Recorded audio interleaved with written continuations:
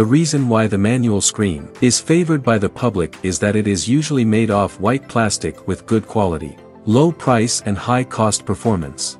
The size types of wall-mounted projector screen are basically divided into 4 by 3 and 16 by 9.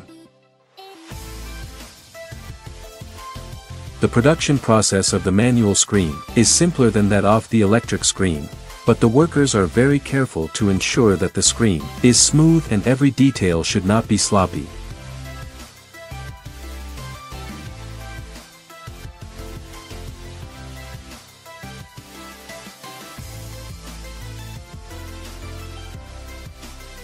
Every pull-down projector screen is basically assembled by our workers by hand, and it is very convenient to use without installation.